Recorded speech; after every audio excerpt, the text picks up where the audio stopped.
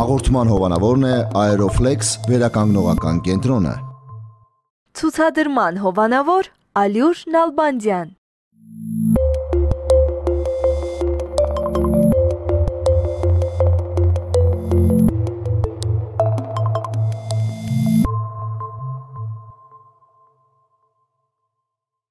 Արևի ջերմացնող շողերի ու բերի հողի միախառնում, որից ծնունդ է առնում ցորենի յուրաքանչյուր հասկը։ Ալյուր Նալբանդյան պատրաստված է բացառապես բարձրորակ ցորենի հատնտիր սերմերից։ Առանց որևէ սննդային հավելումների մենք ստանում ենք սննդարար ալյուր, որն ապացուցված է արտադրանքի յուրահատուկ համով եւ բուրումնավետ հոտով։ Ալյուր Նալբանդյան արտադրված է Հայաստանում։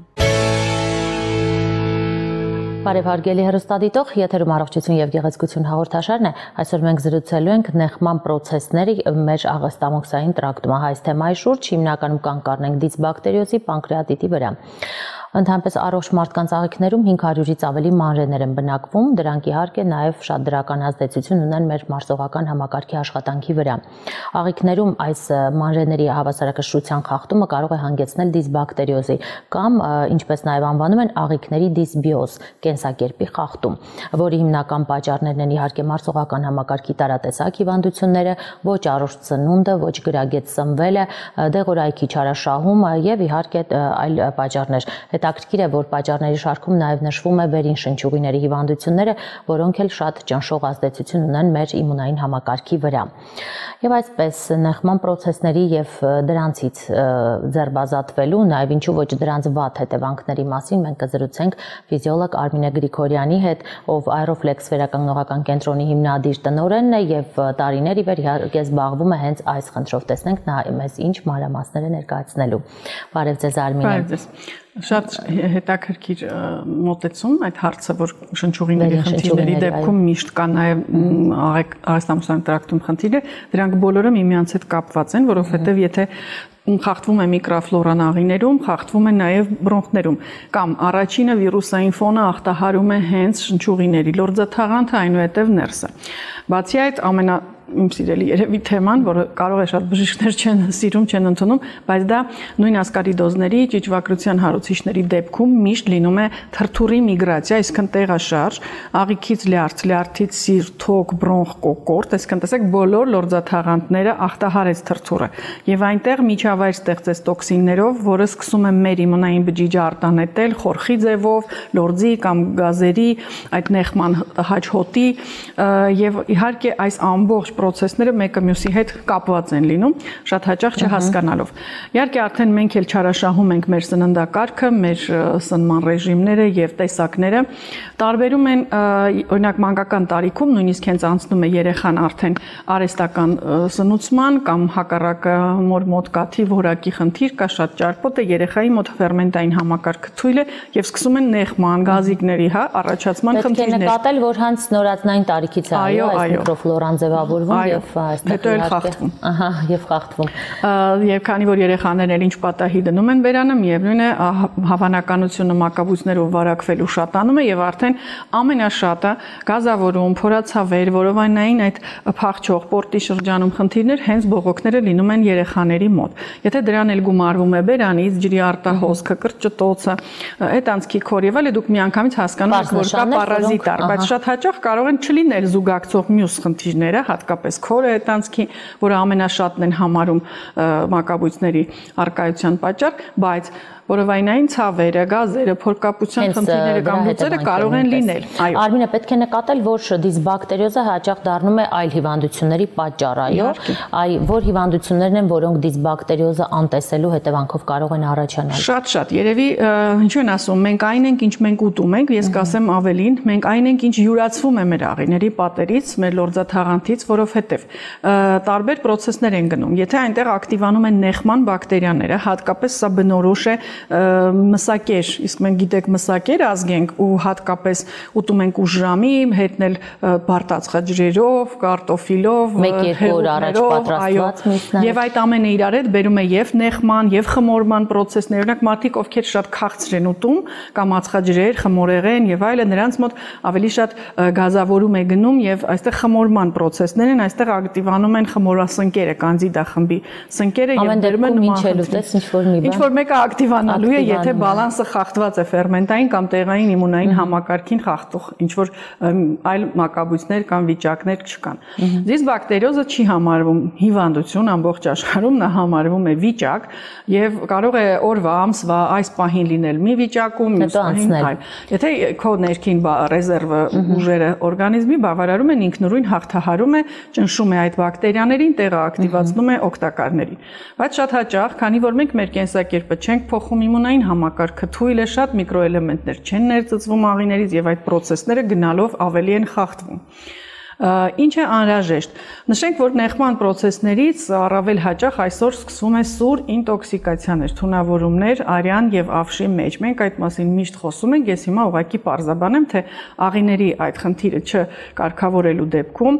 չօգնելու նաեւ մեր մյուս ֆերմենտային համակարգերին, աղեստամոքսային գեղձին, որը եթե բորբոքվեց արդեն պանկրեատիտի սուր նոպաներով կզուգակցվի այդ խմորումը եւ նեխումը, լյարդի, լեղու որակի խնդիրներ են առաջանում, լյարդը չի հասցնում տոքսիկացիան մաքրել եւ սկսում են առաջին հերթին ամենապարզ հեշտ ձևը ազատվելու այդ վատ ներծծված նյութերից արյան մեջ դա մեր մաշկն է եւ մենք միշտ խոսել ենք այդ մասին, որ ալերգիկ ռեակցիաները, ցանավորումները նշան են, որ ուշադրություն դարձրեք ձեր նյութափոխանակությանը, ինչ որ բան այնտեղ չի ընթանում։ Առավել հաճախ այսօր ծայրամասերն են տուժում, դա երկրորդ կարելի ասել պաշտպանական տեղն է, հոդեր, հոդային խնդիրներ, քրոնիկ պոլիարտրիտներ, հոդացավեր, այվերին շնչուղիների կոկորտային ստաֆիլոկոկ, ստրեպտոկոկերի արկայության դեպքում ագրեսիվանում են օստեոբակտերիաներ, խլամիդիաներ, դրանք կարող են հաղթահարել մեր հոդային համակարգը եւ տալ ռևմատիկ երևույթների նման։ Իսկ պանկրեատիտի դեպքում ինչ պատճառը հետևանքային կապ է նկատվում։ Տեսեք, պանկրեատիտը իհարկե դա սուր մրսածության, այնտեղ եթե չլինի իհարկե ուռուցքային եւ այլ խնդիրներ, մենք խոսում ենք ուղղակի բորբոքման մասին, ֆերմենտների անբավարար քանակ եւ արդեն այն սննդանյութերը, որոնք պետք է մարսեն աղեստամոքսային գեղձի ֆերմենտները, չեն հասցնում մարսվել մինչեւ վերջ։ Եվ արդեն այդ կիսատ մնացորդներով սնվում է այս կամ այն օտար մանրեն մեր աղիների պատերին եւ սկսում է ագրեսիվացնել այդ նորից նեխման պրոցեսները։ Այսինքն ցավերը, չեք կարողանում ուտել այս կամ այն սնունդը, հաճախակի սրտխառնոց, նոպայաձև փսխումներ, դա ավելի բնորոշ է հենց պանկրեատիտին։ Արմինե, երբ նեխման պրոցեսներից խոսեցինք, հատկապես իհարկե կանգ առանք դիսբակտերիոզի վրա եւ դուք էլ նշեցիք, որ այն հիվանդություն չէ, այլ տվյալ պահին վիճակ է, որը կարող է եւ անցնել եւ կրկնվել։ Ինչ եք առաջարկում դուք այս դեպքերում, արդյոք այստեղ նույնպես ճիճվագրության հետ է կապվում, ինչ որ կապ ունի ուղիղ, թե սա կարող է անկախ այդ ամենից նույնպես լինել, եթե ճիճվագրություն չկա, միկրոֆլորան նորմալ է, հնարավոր են այսպիսի նշաններ նկատել, թե ոչ։ Այո, տեսեք, շատ հաճախ մենք այսօր նստակյաց վիճակում ենք, մեր մկանային պատերը չեն աշխատում, սկսած ստամոքսից, ստոծանոց, սրտամկանից մենք անընդհատ այս վիճակում նստած ենք։ Եվ ինչ է կատարվում, ստամոքսը, որը շատ ուժեղ մկանային մեխանիկական մարսող օրգան է, այսինքն բացի այն, որ նա պետք է աղաթթվով եւ այլով քայքայի, նա պետք է տրորի, աշխատի որպես մկան։ Նա չի աշխատում։ Այդ մենք բերանում սկսում ենք վատ ծամած կուլ տալ, այսինքն արագ-արագ երեխաները հատկապես եթե քթիկները փակ է վատ են շնչում, արագ կուլ են տալիս, դա շատ տարածված է։ Եթե դուք տեսնում եք փորով կամ խնդրով երեխա, նա հաստատ արագ է ծամում ու կուլ է տալիս։ Նույնը մեծահասակին է վերաբերվում։ Եթե որովայնի խնդիր կա, կարծես այդ օդը հետը կուլ են տալիս եւ գնում են նեխման վիճակ արդեն ստամոքսից աղիներ։ Հաջորդը մկանային պատերը թույլ են արդեն հենց աղիներում, լեղուղիներում եւ ֆերմենտները լավ չեն հոսում, փորկապություն է առաջանում կամ հակառակը, եթե դուք ստրեսային շատ վիճակում եք, կարող է հանկարծակի փորկապությունից անցնել լուծի խնդիրների, նորից դիսբակտերիոզ առաջանում է անկախ ամեն ինչից։ Նույնիսկ այսօր կապ կա շատ հաճախ աղիները գործելու պահին սկսում է ուժեղ բերանից հոսք կամ թուլանում են, գունատվում են, այնքան հաճախ հանդիպող խնդիր է, որովհետև այստեղ արդեն արյան շրջանառության պահն է, որ մարսողության ժամանակ գիտեք ինչքան գերքանակ թթվածին արյուն պետք է գնա դեպի այդ օրգաններ, որ սկսի մարսողության process։ Եվ բոլորի լավագույն դեպքում քունն է տանում, թուլանում են, ուտելուց հետո վատագույնը իհարկե այդ գունատվելն է, վատ զգալն է, սրտխփոցելն է։ Իհարկե, Արմինե, պետք է նկատել, որ պատահական աղբյուրների ջուր խմելը, ոչ մաքուր, չստուգված ջուր խմելը նույնպես հանգեցնում է դիսբակտերիոզային երևույթների, սակայն այս բոլոր նկարագրություններից ելնելով կարծում եմ ձեր կենտրոնում դրանով շատ հրաշալի զբաղվում են տարիների վեր, որն է այն հիմնական մեթոդը, որը ձեզ օգնում է մարդկանց ազատել դիսբակտերիոզից։ Ես միշտ ինչու ենք մենք եթերից այդքան խոսում սիմպտոմների մասին, հա, ախտանշանների, որ մարդիկ հասկանան, որ կարող է նույնիսկ Նեխման process-ը չզգան։ Իհարկե 80% դեպքերում զգում են, դա ստամոքսի, գաստրիտային, գղտոցների ձևով, այդ փքվածության խնդիրը, որ ամենատարածվածն է այսօր հատկապես երեկոյանեկան հացկերան պարկեցին ու վատ են։ Սկսում է գիշերային ժամերին անհանգստություն, անքնություն, ճնշման բարձրացումներ, տատանումներ, գլխացավեր ունեն քրոնիկ, այսինքն այս կողքի հարակից խնդիրները նույնպես պետք է ուշադիր լինի մարդը եւ եթե տեսնում է մաշկային, հոդային, գլխացավային քրոնիկ վիճակ, հաճախ գնում ենք, ստուգում ենք, ինչ որ պրեպարատներ ընդունում ենք, բայց չի անցնում։ Ահա այստեղ հենց մենք անում ենք համալիր մոտեցումը, որ կարող ենք եւ հետազոտել մկանային տոնուսի վիճակը, նույն ստամոքսի պատը որքան է թույլ սնուցված, որքան է կծկվում նույն աղիքի պատը, դա սովորաբար շատ դժվար է հետազոտությունների արդյունքում ենք տեսնում, իսկ մենք ունենք ֆիզիոլոգիական հետազոտումներ, մերիոգրաֆիկ եւ իրիդոսկրին, որով նաեւ տեսնում ենք արկային արդյոք այնտեղ ինտոքսիկացիոն մնացորդներ, ճիճվագրության հարուցիչներից, սնկերի, բակտերիաների, որոնք էլ հանգեցրել են հենց այս հետևանքին, արդեն հենց այս բարդ վիճակի։ Եվ արդեն զուգահեռ մենք կատարում ենք եւ մկանային պատերի վերականգնում, եւ արյան շրջանառության ակտիվացում, եւ աղիքային ֆոնի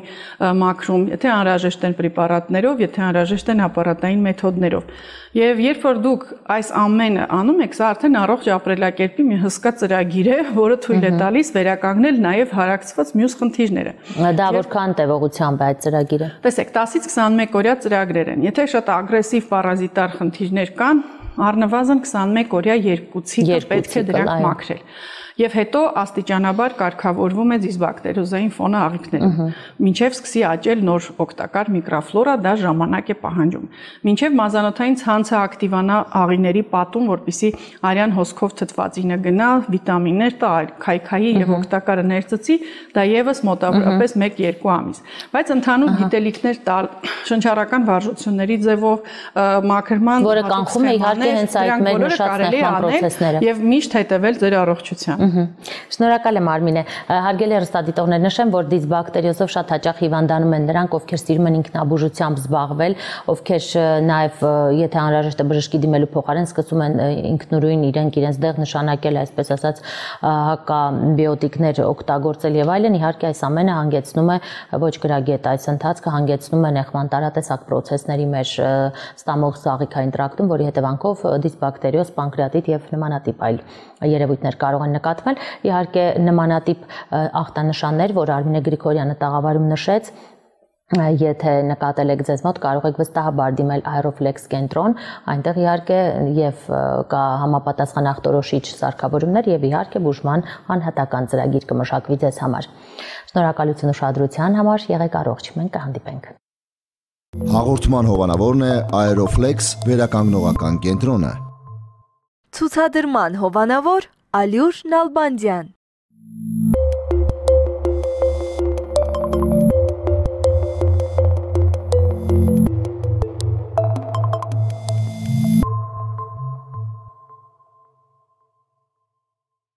Արևի ջերմացնող շողերի ու բերի հողի միախառնում, որից ծնունդ է առնում ցորենի յուրաքանչյուր հասկը։ Ալյուր Նալբանդյան պատրաստված է բացառապես բարձրորակ ցորենի հատնտիր սերմերից։ Առանց որևէ սննդային հավելումների մենք ստանում ենք սննդարար ալյուր, որն ապացուցված է արտադրանքի յուրահատուկ համով եւ բուրումնավետ հոտով։ Ալյուր Նալբանդյան արտադրված է Հայաստանում։